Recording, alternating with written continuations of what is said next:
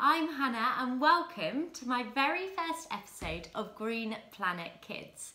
I guess before we start, I better explain to you guys a bit about what Green Planet Kids actually is. Well, it's my new series and it's full of creative, imaginative, fun videos that dive into how we can look after our planet and all the amazing wildlife within it. Join me and the rest of the GPK team to learn how together we can actually make a difference. Humans create a lot of waste. Think about all those plastic water bottles that you've ever drunk out of and those plastic bags that you get from every shopping trip. Where do these actually go? Well, they end up in our oceans and can really harm and destroy the animals that are living in there. But that's where we step in. We are going to turn all of this waste into art. Today, we are going to take your average tin can and turn it into a lantern. Now, I know this doesn't look like much right now, but bear with me. First, we're going to need a tin can. Now, this can be any tin can, the one that you use to keep your sweet corn in, that you had for lunch the other day, or the one from the soup that you slurped up earlier. I've chosen 3 baked bean cans and peeled the labels off to reveal the metal underneath. You may need to give them a bit of a wash, as sometimes it can be a little bit sticky. Secondly, you'll need some scissors, some tape, a pen and some paper to draw your design onto. You will also need some nails, large and small ones like this, and a hammer which we will use to make the holes in the can. And then lastly, some ribbon or some string to tie at the top of our lovely lanterns. So to kick off our lantern making session, we're going to get our tin can and we're going to get a piece of paper like this, and we're going to wrap the paper, do this, around the can like so. We're then going to get our scissors and cut the piece of paper to roughly the same size as the can. Really do not worry about this being neat because it does not matter. So once you've done that, you're going to peel the paper off and simply cut up. So we've got this nice square bit of paper that fits around our can like this. Now once you've cut out your piece of paper, you can begin drawing. Now this can be any pattern that you want to go onto your can. I would say keep it simple and also make sure that you add the holes onto your drawing to show where you're going to bang the nails in. So I'm going to draw my pattern and I think I'm going to do a swirl. So I'm going to start by simply drawing the outline to my swirl, like this. And then I'm going to draw in the points for the nails to go in. This is just a bit of a guide for you so that when we stick it on the tin, it's nice and easy. And there doesn't need to be any accuracy to these dots. You can put them wherever you like. You can have as little or as many. There we go. So I finished my dots, as you can see.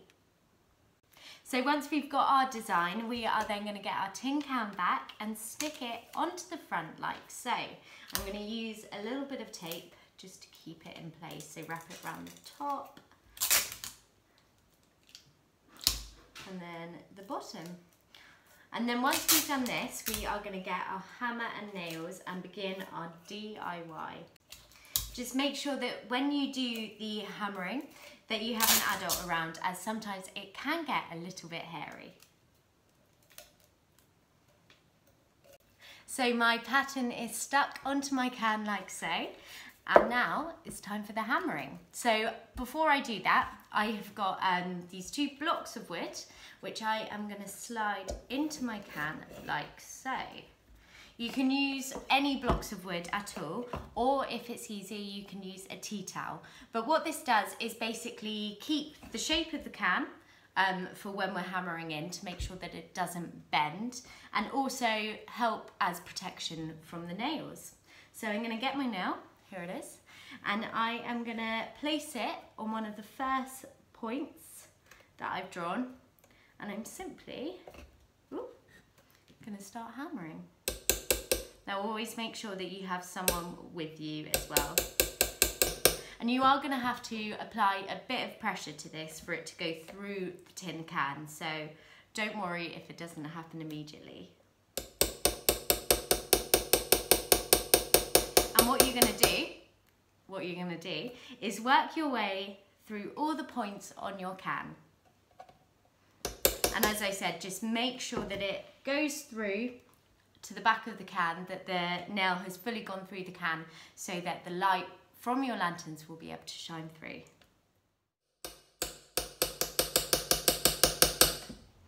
There we go, first hole done. Quite a few more to go.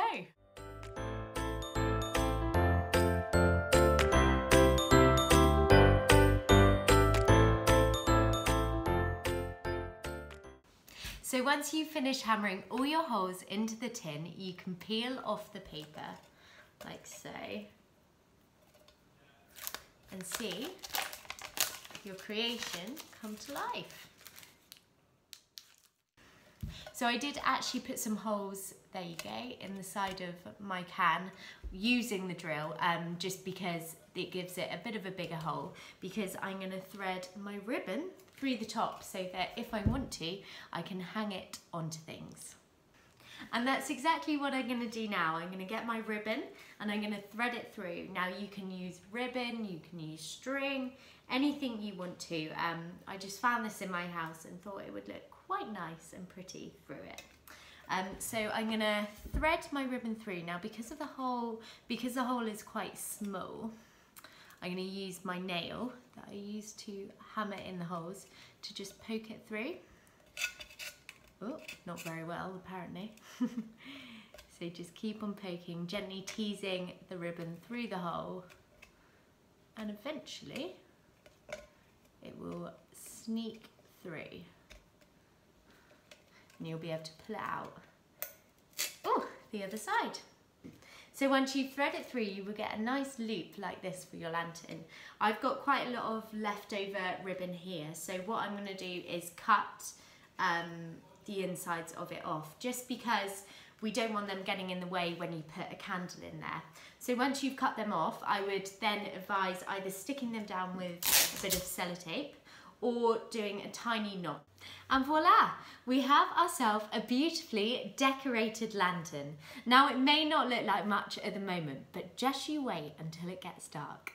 Find yourself some tea lights and place them in your lanterns for when it gets dark. Light them up and see your creations come to life. I really hope you guys have enjoyed my very first Green Planet Kids vlog, and just make sure that you hit the subscribe button and join the GPK team. I'll see you very soon for my next vlog.